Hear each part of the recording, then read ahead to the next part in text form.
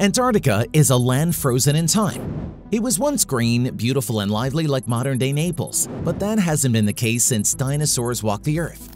Now it's an arid land covered with massive sheets of ice and records average winter temperatures of 78 degrees Fahrenheit below zero.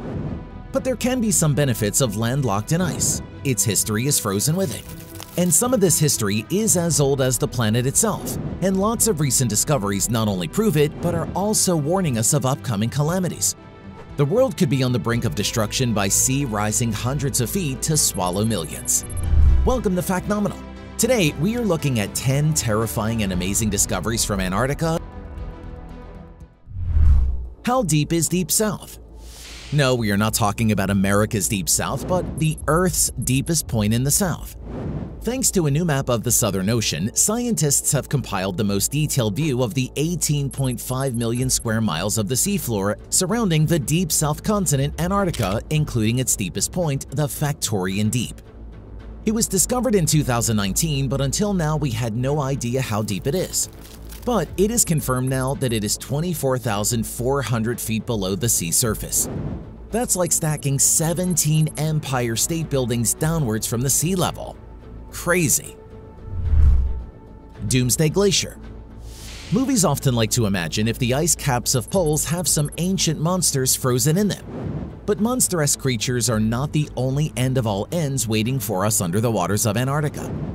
There is a reason Thwaites Glacier in Antarctica is named the Doomsday Glacier. If it's cut loose, it would raise sea levels by over 10 feet, causing tsunamis of incredible proportions that will cause devastating harm to civilization. According to the robots that went underwater to peer under the hood of this glacier, the news is not good at all. Scientists discovered that the glacier is holding on by its fingernails at the moment, and doom may come for us all sooner than we expect due to rapid movement and an extreme spike in ice loss. So, if you still don't believe in global warming, you better change your opinion soon, because the sea may rise any day to hundreds of feet to swallow us all. Watery grave. If you are wondering what is causing ice in Antarctica to melt, well, here's your answer. This year, the average temperature at the South Pole was 8.6 degrees Fahrenheit warmer than average. And it's not just Antarctica. The Arctic has experienced 6 degrees rise in temperature this year. This heat wave phenomenon on both poles is alarming because poles are supposed to have contrasting seasons. As spring arrives in the Northern Hemisphere, the Arctic is just starting to thaw, while Antarctica is beginning to freeze after months of summer melt. Is this the beginning of the end? The Ice Fish City. Scientists may have not found Atlantis while studying seafloor around Antarctica, but they did find a city on the floor of the Weddell Sea.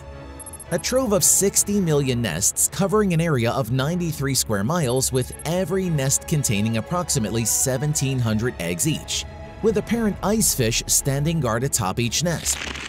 However, as large as their number is, this massive ice fish colony is more of a farm than a city, as it will most likely serve as prey for Weddell seals. Poor fishies. Lake Eagle Snow is as big as a city. 2 miles underneath the East Antarctic ice sheet, scientists also discovered a hidden lake that has a surface area of 143 square miles that is now named Lake Snow Eagle. It is believed that this lake could be what remains of a 34-million-year-old river, and the sediments of it must be older than the ice sheet itself. Agents of Doom. They say trouble doesn't arrive alone, and Thwaites Glacier is not the only worrisome news from Antarctica. Using ice-penetrating radar mounted on aircraft, researchers have also discovered a massive underground river that flows beneath 4 separate ice masses for nearly 300 miles. That makes this river longer than the Thames River, and it is draining ice from a region that is bigger than France and Germany combined. That is more than double the size of Texas. If this entire region melted because of global warming, global sea levels would rise by 14.1 feet and bring down the apocalypse. The Martian Connection. In 2004, NASA's Opportunity rover made what was thought to be an impossible discovery, jarosite. On Earth, jarosite can be found in piles of mining waste that have been exposed to air and rain, but it's not common. So naturally, a mineral that water forms should not exist on Mars. Scientists theorize that the jarosite could have been born on Mars within massive ice deposits that might have blanketed the planet billions of years ago. But such a phenomenon has never been observed anywhere in the entire solar system until now. Nobody expected to find jarosite in Antarctica, but a surprising discovery of this brittle yellow-brown mineral within the layers of a 1,620-meter-long ice core, which records thousands of years of Earth's history, is suggesting the jarosite was perhaps forged the same way on both planets, from dust trapped within ice deposits. Its discovery on Earth would help scientists to find out how important glaciers were on the Red Planet millions of years ago, how they carved valleys and shaped Mars overall, and perhaps aided Martian life if there was any. Frozen world of aliens?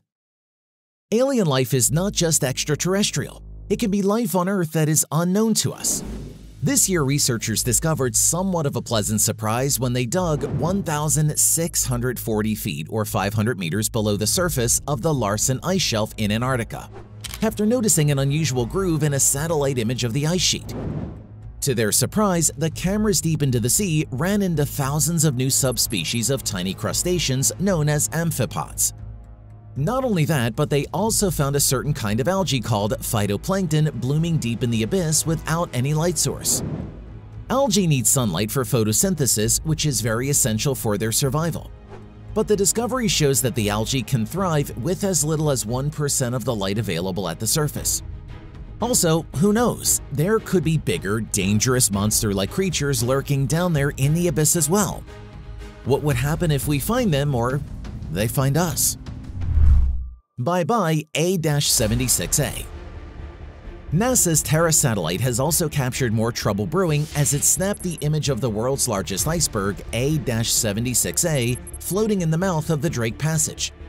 The Drake Passage is known to be the Green Mile of glaciers, as when icebergs that drift into it are quickly dragged eastward by strong ocean currents, then whipped northward into warmer waters where they completely melt soon after. A-76A is an enormous ice slab around 84 miles long and 16 miles wide, and it has begun its journey away from Antarctica. We can only embrace what will happen when it will meet its watery grave. Noah, prepare that boat, please. Million-year-old DNA. Not all discoveries in science are meticulously planned. Some, as Bob Ross said, are happy accidents. And these happy accidents are supposed to be as old as Homo erectus, the oldest known ancestors of modern humans. The DNA was found while collecting routine seafloor sediment samples in the Scotia Sea. Scientists are still figuring out which sort of microbes this DNA belongs to, but it comes from a period when the Earth was getting hotter for a while. This is why this DNA could be a key to helping us understand how global warming caused by us would impact the ecosystem. Do you think we missed any important discovery from Antarctica this year? Tell us in the comments. And as always, thanks for watching Fact Nominal.